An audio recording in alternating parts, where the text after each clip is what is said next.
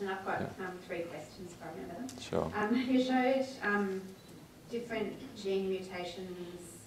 You kind of categorised those into different mechanisms, and I'm wondering if they kind of then all, so if the disease process looks the same with the different genes or not. So that's the first question. The second question is, do people who do have the gene mutations typically have one or more than one? That's and it. Yep. The third question is what can you talk about how the genetic research is relevant for people with sporadic MND? Sure. So I'll start with the last question. So that question was, what do the genetics mean for people with sporadic MND, which is a fantastic question. And what we've learnt from other fields, and I will say that we do look at fields like Alzheimer's disease and cancer and things like that to kind of, I think that MND research is this, a smaller cousin of some of these fields. We are not as far ahead as some of those other fields. So within Alzheimer's disease fields, there are genetic forms, but the pathology is the same whether it's sporadic or not. And so you really can learn about how the disease works. And there are fundamental differences, but essentially the same result. And we do think the same with MND. So as an example, the proteins that accumulate in sporadic MND, so the main protein is called TDP43, and there are mutations in TDP43 in some familial forms. And even in the C9orf72 families, they do get TDP43 pathology. So we really do think that chasing down why that's happening will be beneficial across all of those. Now, in saying that, there are other aspects, so there's a gene called ubiquitin-2. It feeds into the protein degradation or removal story that I told you about. It also has TDP43 pathology. So we think there are a few different ways of getting to that endpoint. So we do think that there is merit in looking at the genetic forms to understand what's happening in sporadic. I think that there will be some genetic contribution even to sporadic, and maybe these large screens that we're doing, that Matthew and Ian are contributing to, will understand not rare mutations that cause a disease, but maybe common changes that will combine with many common changes to give a disease. And that's what I hope that we'll be able to get to a point, and at that point we'll be able to screen people much, much earlier. Okay, so that was your last question. Now you may have to remind me of your... with different genes actually having different processes, are they kind of all linked together? I mean, do they all look the same in the end, or do they look different? Yeah, so I think I partially answered that question. So I think there are 2 exceptions. So the SOD1 and another one called FUS.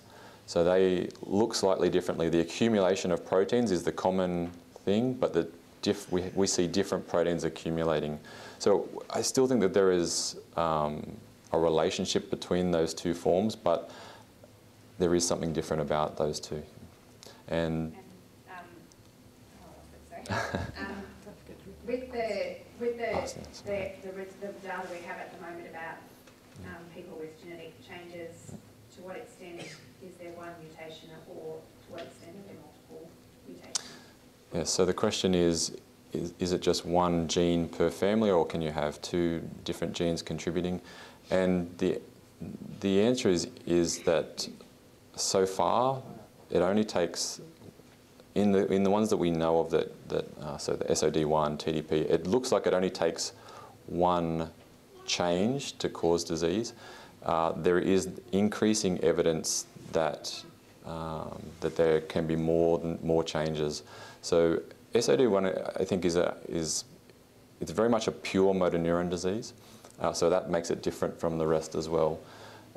And it looks like it's a very, very dominant disease. The others, you may have to have other genetic hits to get the disease. So I guess that a message is that just because you have the genetic change does not necessarily mean that you will get get the disease. In front here. My dad has sporadic. Yeah. Is there anything that I can do to assist in helping? Can I have any tests done? Or is it just too hard? No. So we are at Macquarie in collaborate. So we collaborate with the guys at Macquarie University, and they have they are building a biobank, and so they're collecting blood and hair and skin cells from people with MND and members of their family, so that we have healthy cells and MND cells. So that's, if you're interested, then that's a potential way to contribute. Can I come to the uni? I live near the uni. Macquarie? Oh, Wollongong. So we would love to, no. So the biobank is really at Macquarie. So we're unable to collect at Wollongong. But you're welcome to come to the university, and we can show you around the labs if you like. So how do I get in touch with them? You can get in touch direct with me. So if you have my name, I think if you Google me, you'll find my all my details on the web.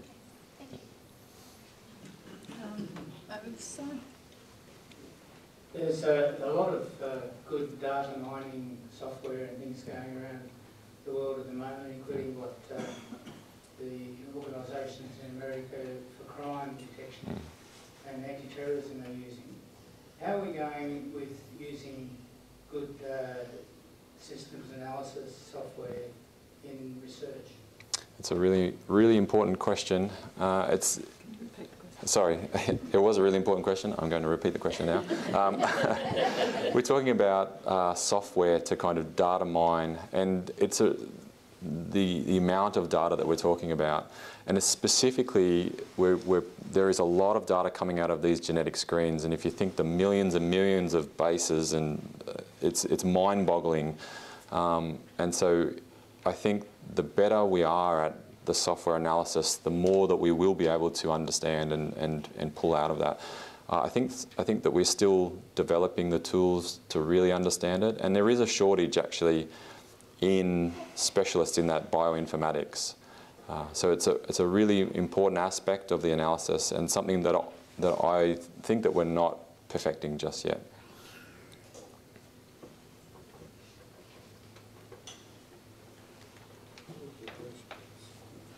I had a couple of questions too, and now I've forgotten them. But I'm just going to stare at you for a second, because I think that'll bring it back.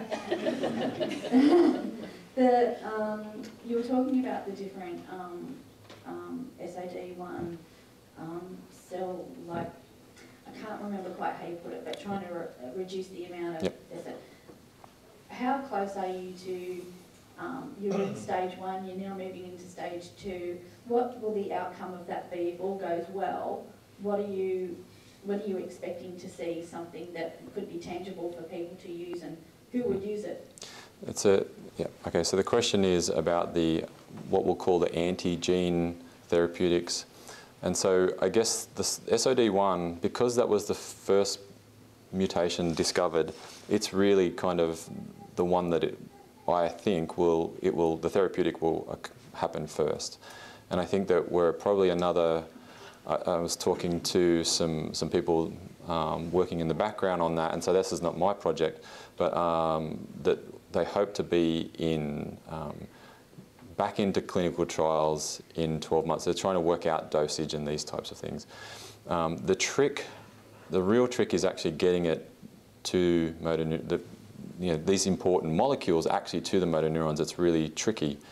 And so this is something that they're working on. They've been doing a lot of preclinical kind of background work. But once that opens up, I think, it will open up, maybe the SOD1 molecule might not work for everyone, but what that will do is allow, it will open up the door to the other, knocking down other genes.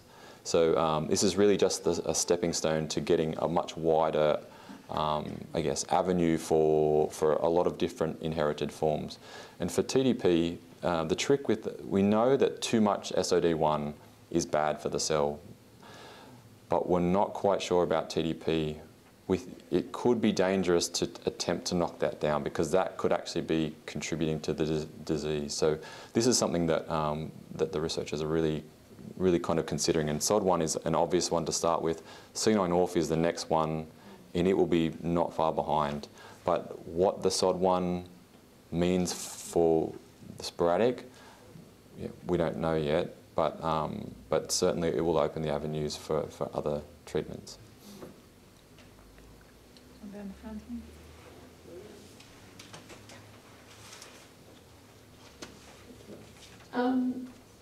With the research for the skin biopsy and the family members for sporadic, if you're connected to a different clinic, is there crossover? We go to Matthew Kiernan's in Sydney, and I was just wondering if there's a crossover, if you can do anything through him, through his clinic. Yeah, research program. Yeah, I'm not sure. I think that at least in the early stages, all of the samples from the biobank were coming through Professor Dom Rowe's clinic, and I'm not sure about the crossover, but I'm sure Matthew will know about it, and so he's the best one to ask. Another one over here. If you can use pluripotent cells, can you also use us with our own diseased motor neurons and get some biopsies and things? Yeah, so that's the idea. I mean, and I think that there's another talk this afternoon about stem cells. And their potential use for therapy and fixing mutations and things like this. But certainly in the lab for us, understanding the difference, growing side by side stem cells and growing them as neurons next to cells that don't have MND, so from people with MND and those without, is going to tell us a lot about the physiology and the metabolism of people with motor neuron disease, and what is it that's different. So, is that as good as getting a real live bit of my muscle? Or? Well, it's the difference. The main difference is that it's not in its context. So it's not connected to muscle. It's not surrounded by myelin sheaths and all of these other complicated things. So it will tell us some important information, but it won't. You're right. It won't tell us everything. But we are also able to grow muscle cells from people with MND and then kind of try and connect our neurons to the muscles and really kind of look at more than a one-dimensional system. So it is possible. Another question over here. Can you repeat? It's probably a silly question, but all the information that's being gathered at the moment throughout Australia, is that all being shared, or is everybody keeping their own information and just sharing the general stuff? Yeah. So the question is information shared between researchers? And this is a really important question because the more sharing that we do, the faster things move. If we share information, then we're not duplicating and wasting resources. And sadly, that's not always the case. And this is I guess, on a researcher-to-researcher individual basis. And I guess the saddest part of that story is that in order for a researcher like myself, I'm paid by the government and I have to apply for funding to keep my job. In order for that to happen, people have to publish papers, not cure disease. That's the outcomes that the government wants you to have. And so some researchers will hold their data to themselves until they can publish in a really prestigious journal rather than share immediately what they've found. And so I think the system is broken in terms of totally openly sharing everything that we have. But some of us definitely, we collaborate a lot. In the MND field is not too big in Australia that we don't. I'm often talking to people that are working on MND, go to Melbourne, come here to Macquarie, and we work together a lot. So it's definitely happening, but it doesn't happen all of the time.